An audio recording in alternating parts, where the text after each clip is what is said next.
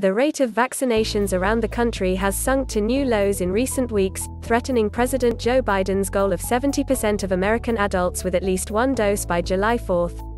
The Centers for Disease Control and Prevention reported on June 3 that 63% of adults had received their first dose of a COVID-19 vaccine, only slightly up from the 62% the week before.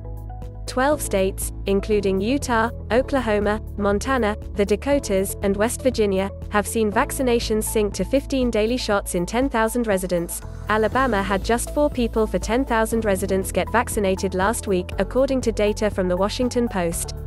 The low-hanging fruit, those people who absolutely want to get vaccinated without you telling them anything, have already been vaccinated, which has led to the slowdown, Anthony S. Fauci, the government's top infectious diseases expert, said on a White House-organized call with community leaders Friday, according to the Post. The White House has already made plans to combat the slowdown.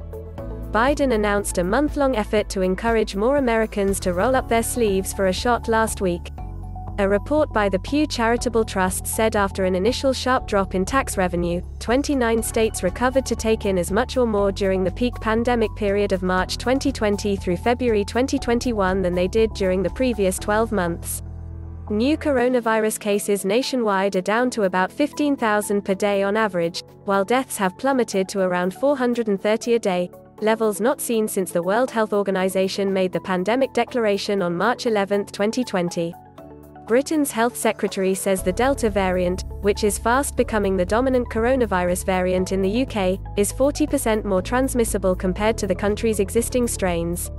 He acknowledged Sunday that the rise in Delta variant cases may delay the government's plan to lift most remaining lockdown restrictions on June 21.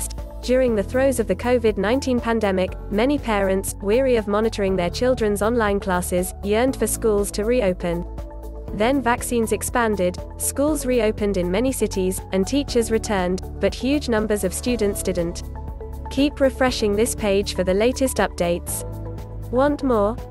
Sign up for our Coronavirus Watch newsletter for updates to your inbox and join our Facebook group. For months, Mississippi Health Officer Thomas Dobbs has been pleading with Mississippians to get vaccinated against COVID-19. During a Friday afternoon discussion, he was firm. It's unacceptable Mississippi is last in the nation for fully vaccinated people.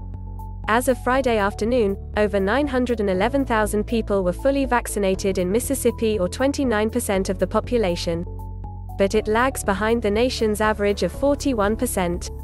There's no excuse for that, Dobbs said during the livestream talk with the Mississippi State Medical Association.